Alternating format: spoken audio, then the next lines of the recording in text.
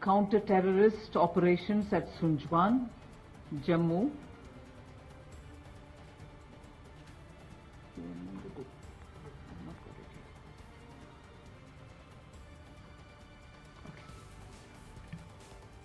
The counter-terrorist operations at Sunjuwan, Jammu were called off today at 10:30 hours. However, the sanitization operations are still on. The terrorists belonged to Jaish-e-Mohammed, Tanzim, sponsored by Azhar Masood, residing in Pakistan and deriving support from therein. The terrorists had chosen to attack a military station which housed both troops and families of the Indian Army.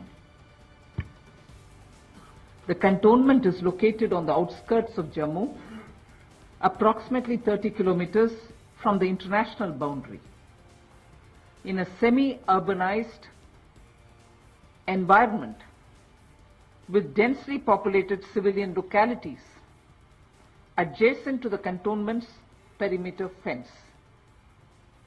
The demography of the cantonment and adjoining area indicates the possibility of local support to the terrorists. An alert had been sounded on the likelihood of a terrorist attack around this period.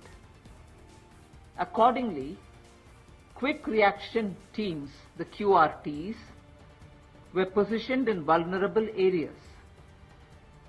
It was assessed that Pakistan-sponsored terrorists may target softer elements, hence a QRT was also positioned at the Sunjuwan family accommodation. The intrusion of the terrorists inside the cantonment was promptly detected by the sentry and challenged by the nearest available QRT, leading to a brief exchange of fire. This immediate action compelled the terrorists to split into single individuals, thereby preventing a coordinated strike.